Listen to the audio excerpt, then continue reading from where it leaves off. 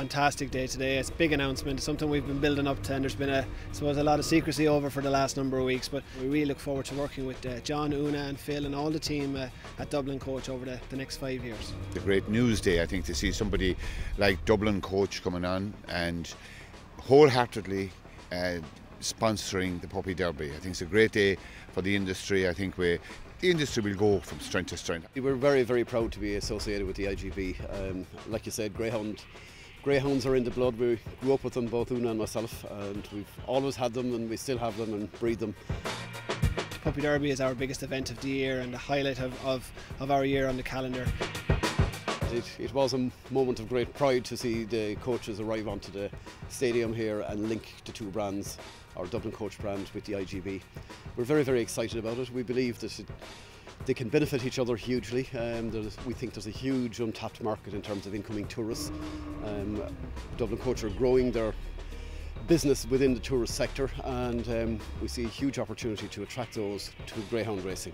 The shuttle buses from town bringing people out to the stadiums, both Shelbourne Park and Harold's Cross, so it's a really, really exciting, not just sponsorship but partnership, and we really look forward to working with Dublin Coach over the next 5 years, which is a massive commitment into the sport and into the stadium here in Harold's Cross. And to see somebody like the O'Sullivans coming on here and say they'll put their money where their mouth is and actually sponsor the Puppy Derby is fantastic news. I want to welcome them, thank them for their commitment, and a 5-year commitment it's great. Racing practically every night all over the country. We've coaches crisscrossing the country, and in addition to the sponsorship of the Puppy Derby, we will be providing a shuttle connection from the city centre to Harold's Cross, Shelbourne Park, and indeed in Limerick from Arthur's Quay to the new track in Limerick.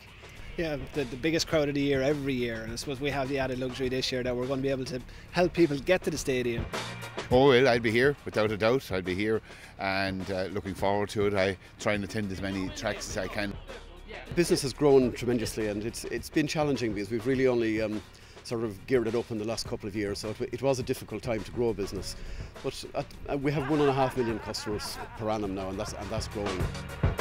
We're looking forward to a new partnership, and we're looking to develop all the time, and we're looking to find new arrangements that help drive attendance, that help drive people to our stadiums, and we look forward to working with Dublin Coach as part of this partnership.